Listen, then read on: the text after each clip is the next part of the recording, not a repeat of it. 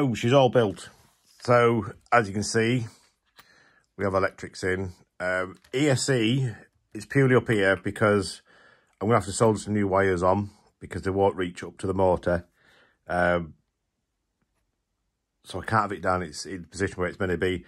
It can fit here. The trouble is that it's the body's literally right on that part there. But because we're going to be changing a few things around on this, I'm not too bothered at the moment.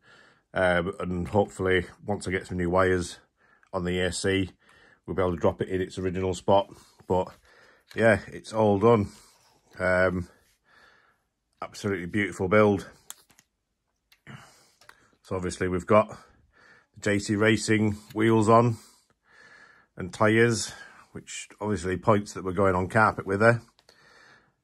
But yeah, I know a lot of people comment on the price on this, but you've got to bear in mind, you get all the alloy parts. So your steering link, that's alloy. I think the steering posts come alloy anyway. Your chassis posts, all the same colour. You get this part here, it's hard to see, but the little back chassis brace or whatever, I think alone that's almost like a £50 part, £40–50 part. All this, your motor plate, it's all in the same colour, so it all matches.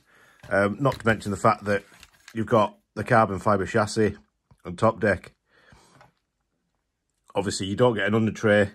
Penguin models do an under tray that will fit this chassis. I don't know about the body because obviously it is a slightly different body, but I think it will be the same shape. But yeah, absolutely great to build. Obviously you've got ball diffs, so they're not the ideal thing for carpet really, but they do work.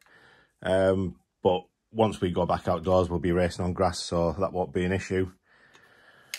Build's absolutely fine. So upgrade wise, you'll be able to see I've got the rear anti-roll bar, the front anti-roll bar. It all comes as a set, so your part number for that is OTW135. And like I say, that's a full kit. Comes with everything.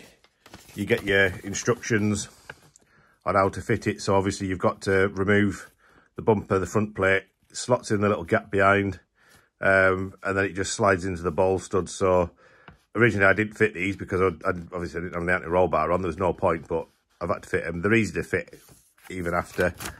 And then the rear, you just got to pull the rear shock tower off and it just bolts up behind because you can't get to these bolts, and it just goes on. Obviously, because I've gone 600 weight front, 500 rear, it's quite stiff, so it's probably not as effective until it gets softened up a little bit. The eagle-eyed amongst you will notice the battery tray. This is carbon. This is a Cosworks part, and I've seen some of their stuff and it looks absolutely amazing. But that's your part number. Kilo Oscar Sierra 04323. And again, it comes with a little instruction booklet on how to fit it, which I've put away somewhere and I can't find, but it's literally just, it screws through, so it goes into the two holes at the far. So normally you'd use those two holes or those two holes so you could move the battery position. It just sits in there. It's a lot better for getting a lipo in because this now doesn't sit over where the terminals are going to be. You also got a little post on the back there. I don't know really about this side because obviously you've got to slide it in. So I guess you just have to give that a little nip up once you've got your battery in. But to be honest, I think even just these are going to hold it in securely enough.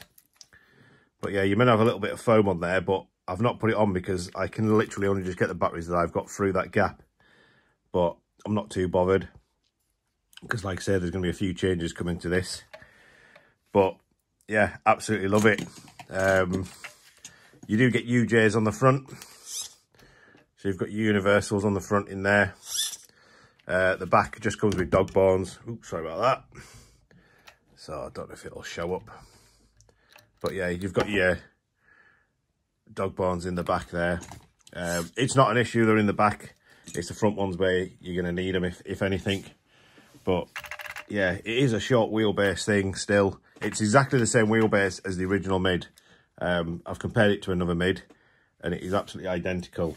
I can't say anything about width-wise, because obviously I've got different wheels and tyres on, so I wouldn't like to say. But obviously, compared to the Ultima, and the Ultima even has a slightly shorter wheelbase, but that's a good 15mm shorter than the Ultima. Yeah, they do drive really well. I think a lot of people drive and say that they're very twitchy, which obviously because it's a short wheelbase it's going to be. But stay tuned and you'll see what's going to happen to that. But as it is now, we're going to Potteries on I think it's the 28th of December. We're going to run it as it is in its standard form, see how she goes, and then in the new year we're going to be upgrading. So yeah, if you haven't built yours already, you're in for a treat. It's a really nice kit. I know a lot of you, and you get moaned at, you're going to leave it on the shelf. It's your car, do with it whatever you want. If you want to leave it in the box, leave it in the box. If you want to build it, leave it on the shelf, leave it on the shelf. I've got lots of cars that sit on the shelf because you can only drive one at a time as well. But hope you all have a good Christmas and a good New Year. And yeah, tune back 29th. I should have the video out from how it goes at Potteries. We'll see how she goes. And then stay tuned to see what happens. Cheers, guys.